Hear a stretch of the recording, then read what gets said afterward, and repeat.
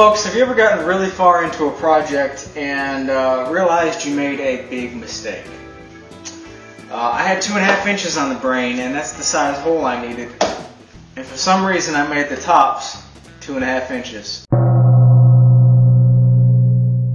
So, that means all these that I made for ketchup and mustard holders are now Barbie doll toys, I guess.